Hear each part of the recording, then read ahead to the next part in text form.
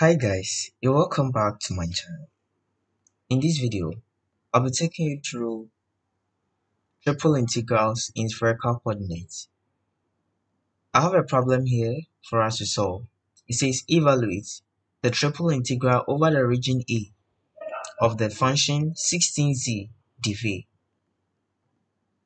where A is the upper half of the sphere this.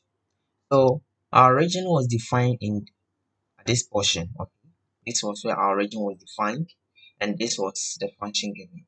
So in order for us to evaluate this, we need to move into the spherical coordinates. Okay, so sometimes they may not tell you that do it in spherical coordinates, but your region will tell you that you are in the spherical coordinates. Okay, because assuming you have been given this integral, and instead of you being given upper and lower limits, you are saying that our region is the upper half of the sphere. X squared plus y squared plus z squared is equal to 1, right? So let's see how we solve this problem. In spherical coordinates, we need three parameters: rho, theta, and phi. In the spatial representation, I have my x, I have my y, and I have my z, right? So like that. So once you have something like this, when you say rho is your spatial radius. So in every 3D diagram, we have a spatial radius, okay, that revolve around the z to create thickness of our 3D image or our 3D object. When you project this on the xy plane, you are going to get an image with radius r on the xy plane, and this r makes an angle theta with what our x axis. Phi is the angle this spatial radius rho makes with the z axis, so phi here. So this is exactly what we have here. So meaning for us to fully find this integral, we need to get the limit for these three parameters. Generally, if you have a Cartesian coordinate integral and you want to convert it to spherical coordinate integral, the formula is given as, so you have integral e, a function of x, y, z, dv. So this one is the Cartesian form, and this is going to be equal to integral from delta to gamma, integral from alpha to beta,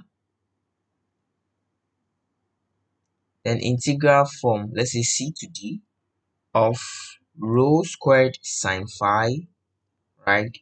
Then you're gonna have a function of rho sine phi theta, that will be for x, then rho sine phi sine theta for y, then finally rho cos phi, then the rho, the theta, the phi.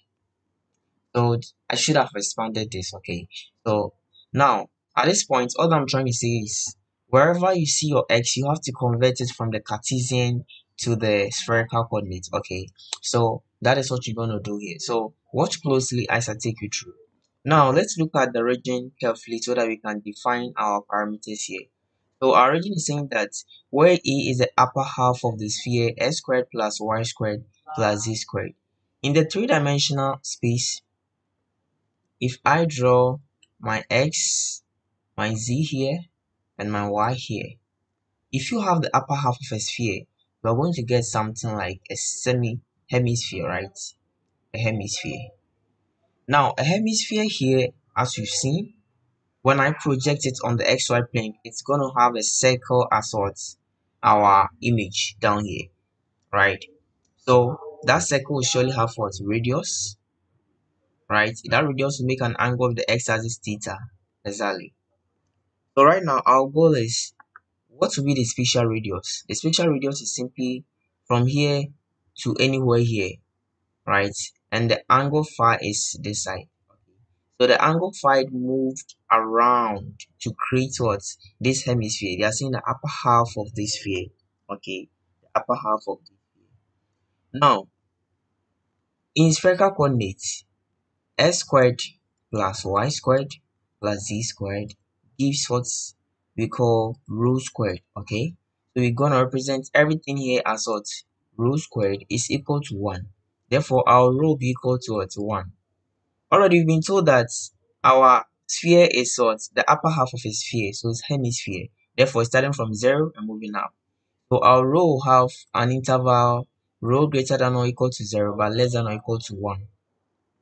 The next thing to consider is our theta. Our theta is followed on the xy plane as a circle, right? You know, a circle will have 0 less than or equal to theta less than or equal to 2 pi. As simple as that. Finally, our phi. So our phi, before something can create, remember that the maximum phi can go is 0 to pi, okay? 0 to pi. So if the phi becomes 180, then obviously we're going to get a perfect sphere, and that completes our spherical model. Okay, but once the sphere is a hemisphere, it's going to only cut some part of it here, so it's going to lie from pi towards pi on 2. That is, to lie on the first quadrant and it will rotate about itself. Okay, so it's going to be 90. Okay, so obviously if I'm to draw this, I'm going to have so this is the correct representation. So if you want to draw a hemisphere, then obviously on your z-axis, here's my z-axis, okay? My rho of 4 here, this is my rho, then this is my phi. So when I rotate this about the z-axis, I'm going to get my hemisphere.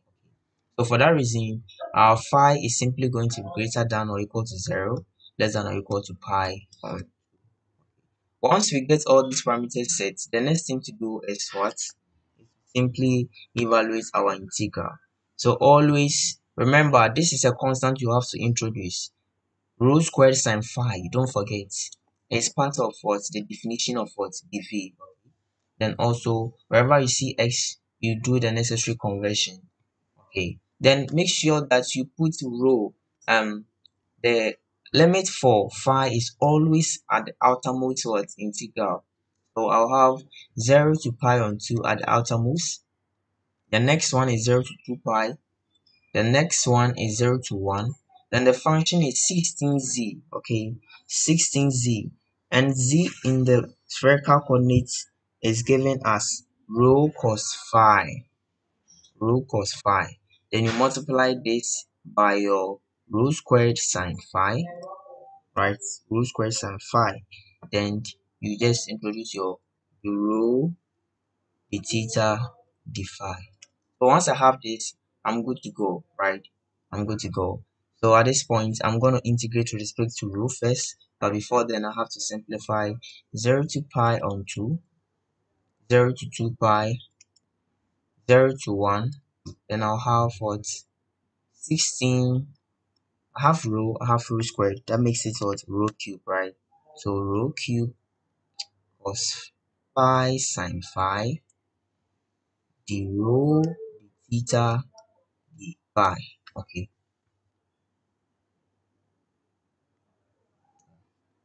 But once I have this expression here,